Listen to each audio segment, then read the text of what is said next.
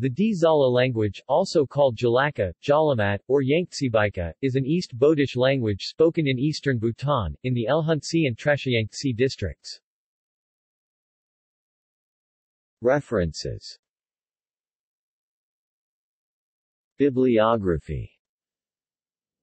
Van Driem, George 2001. Languages of the Himalayas, an ethnolinguistic handbook of the Greater Himalayan region, containing an introduction to the symbiotic theory of language.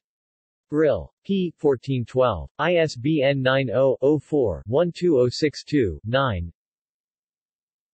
Van Driem, George 2007. Endangered Languages of Bhutan and Sikkim, East Bodish Languages. In Mosley, Christopher. Encyclopedia of the World's Endangered Languages. Routledge. p. 295. ISBN 0-7007-1197-X. Namgyel, Singye. The Language Web of Bhutan. Thimphu, KMT. Van Driem, George L., Karma Turing of Gacello, Collab 1998. Dzongkha. Languages of the Greater Himalayan Region. Leiden, Research School CNWS, School of Asian, African, and Amerindian Studies. ISBN 90-5789-002-X. Van Driem, George 2007. Dzala and Dakpa form a coherent subgroup within East Bodish, and some related thoughts.